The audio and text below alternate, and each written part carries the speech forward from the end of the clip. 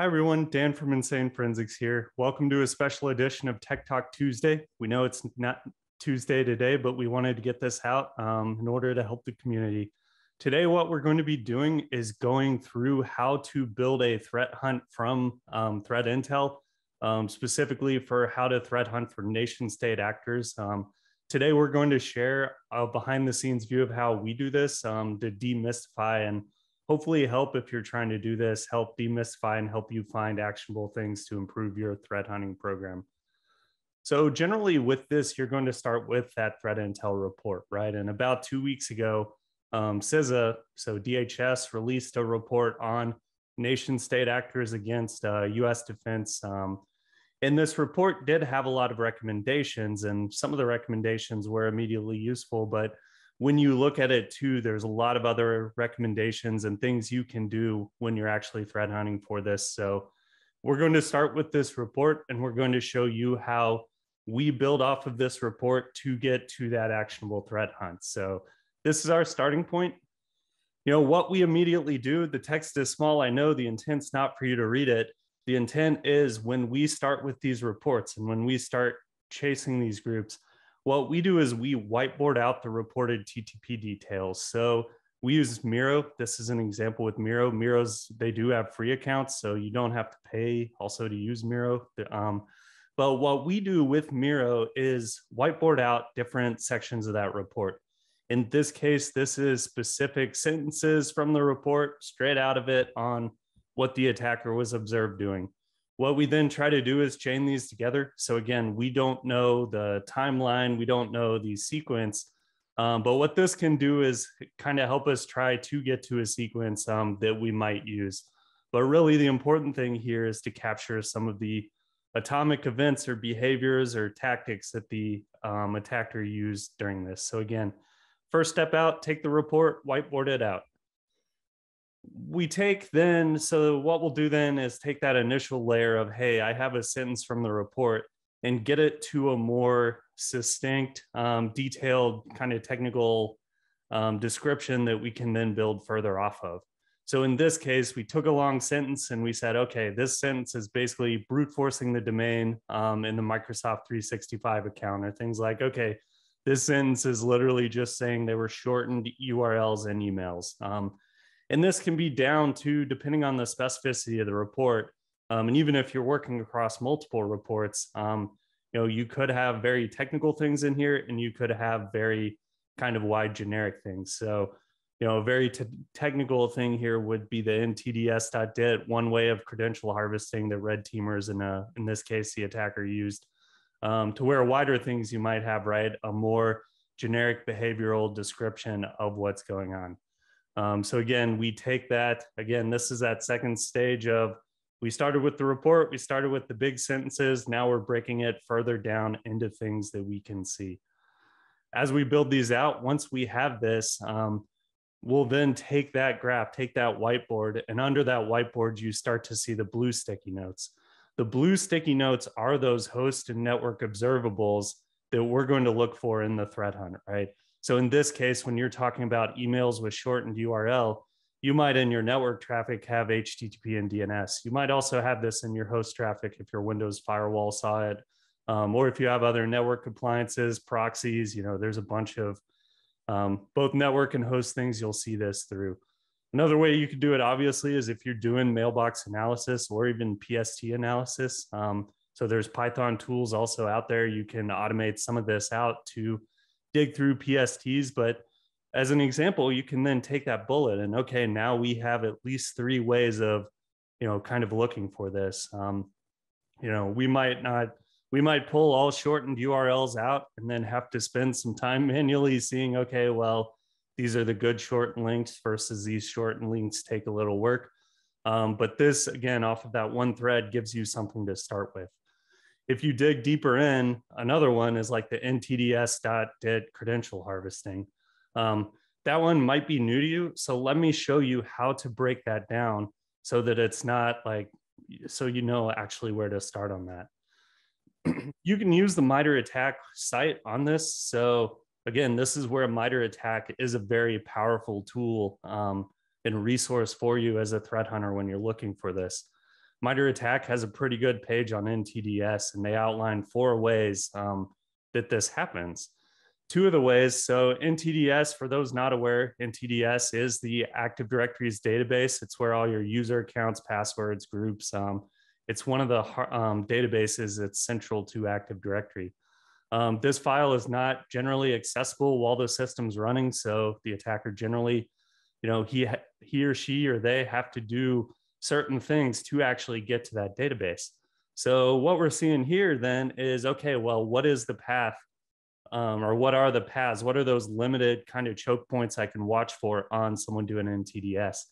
And in this case, we have 3 that are modeled out there. You have 1 through NTDS DS util. Again, this attacker in this specific report, they didn't have to drop tools. They didn't have custom malware. They were using things built into Windows.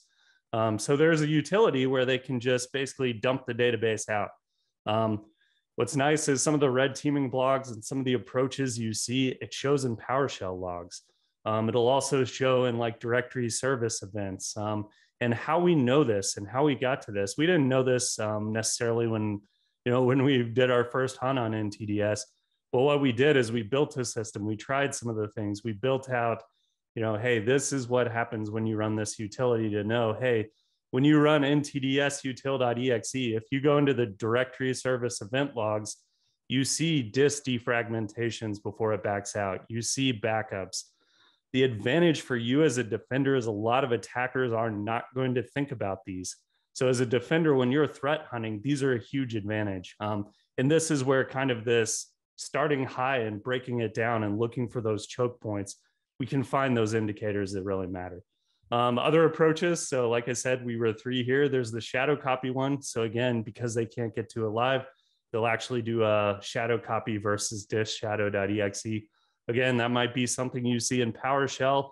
There's other really weird things you see with this, like, sometimes drives will mount and unmount. So there's a lot of OS level behavior you can see, as well as hopefully if you have a EDR in the environment, or endpoint detection and response, or AV, you might see some of this if it pops in the behavioral alerts. Finally, those 2 were kind of on the host. So if an attacker has access to the host, if you're going with the Kali option for this, you might see someone use like Impacket secrets dump. So in the case of this advisory that says, an NSA talked about a little bit, was the attacker had credentials, because earlier in the attack, one of the first things they do is brute force for credentials.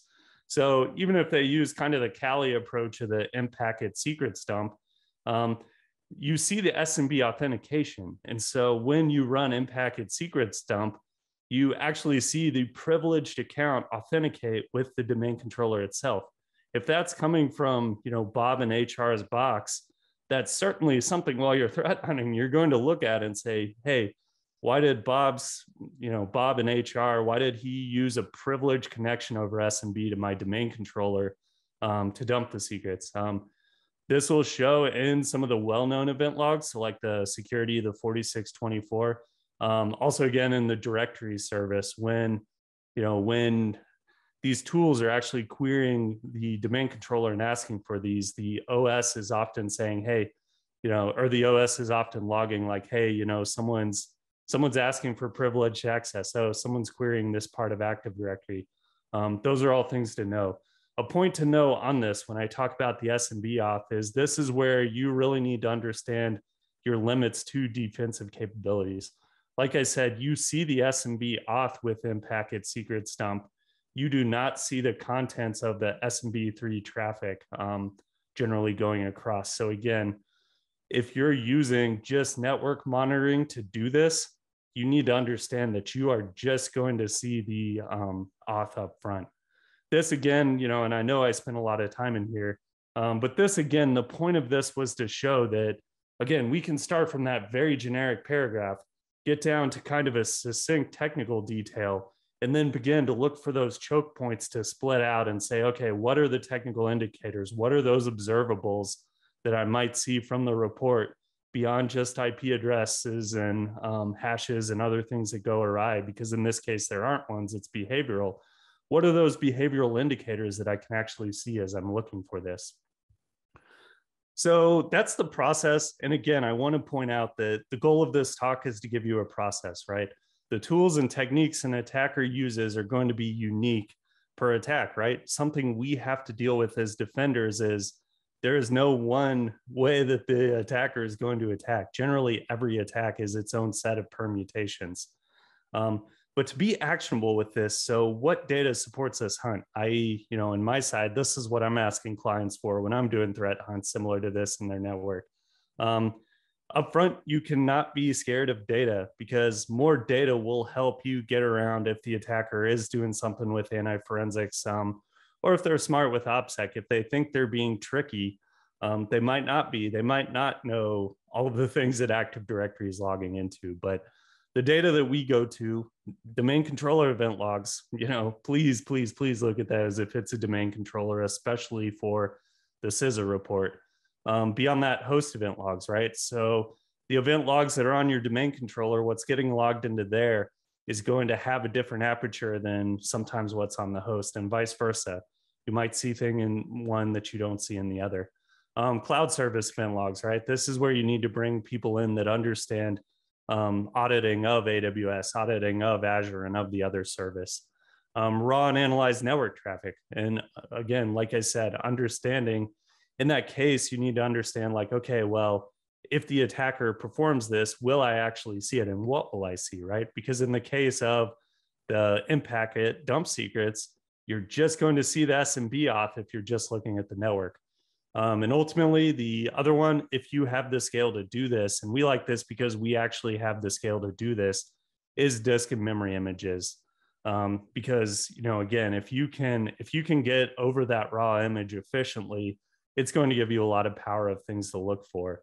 Across these two data and opportunities you can use are things like Yara rules, right? You can use Yara against files dumped out of PCAPs. You can use Yara rules. You can walk an entire disk and use Yara rules against a disk image. So be creative and think of what data you have. You're going to have constraints, whether you're doing this on a consulting side and a client doesn't want to share or can't share the data with you or doesn't have the data. All three happen, right?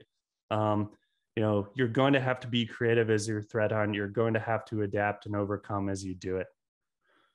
So in summary, the process that we followed, right? So we began by whiteboarding it out from the TTP details in the report. We went from those details down to the succinct one, and we started to get those observables. When we weren't sure, when we wanted to build out one of those specific kind of stickies as we saw it, we used MITRE ATT&CK to say, okay, this is one technique. MITRE ATT&CK's not the only technique, let me say. There's also a lot of great blogs for a lot of malware and a lot of great blogs and companies that put blogs out also on other indicators and other behaviors to look for with these actors. Understand the limits to your defensive capabilities, right? The SMB3 only seeing the auth, and then more data. Realize that more data, you don't want to drown yourself, but more data is going to help you with, if anti-forensics and attacker OPSEC countermeasures are in place. Because again, just as defenders aren't perfect, attackers aren't perfect either. And that includes tools. So again, it's not just about the details of TTPs today. I hope you leave this talk not just understanding the specifics of this report, but having a repeatable process that you can use regardless of who the actor is or how deep you want to go with this. Protecting against nation states today, you don't necessarily need an outside vendor. I want to encourage you that you probably have the data. You might not have the time, but you probably have the data, and there's a lot you can do with what you have. So don't feel pressured to bring an outsider in if you can improve yourself in there. The other thing that I want to point out is nation state attackers, and that was kind of the focus of today, they can only hide from us as defenders. The power is in our hands. Like I said, there's only so many things they can do, and they cannot cover their tracks. And so the power is in our hands. And so what I want to offer up today, there's a Miro board link here. We'll also be on LinkedIn and Twitter, probably the next few days under this. We also have people helping us with this. The Miro board is the board that I showed you before. We're going to keep continuing to build that out. That's accessible. Everyone should be able to see it. But I want to encourage people also on LinkedIn and Twitter today under the threat hunting hashtag. Um, let's collaborate on this. Let's talk about what else we see. Because again, the collective power of us as defenders is larger even than with a nation state attacker with a crazy budget, crazy number of people. We will always outnumber of them. And together, our budget will also always be bigger than them. So our collective knowledge can make us capable of actually outpacing, outfinding, and ultimately shutting down a lot of the operations they do. So again, we'll be on social media. Hope you chip in some on this today, or even if it's sharing your thoughts, sharing experience. But please, please, please, there's a lot of power in us as a community. So again, keep in touch. Thanks again for attending. I know this was a special version, but thanks, and keep in touch. Let us know if there's anything we can do. Thanks.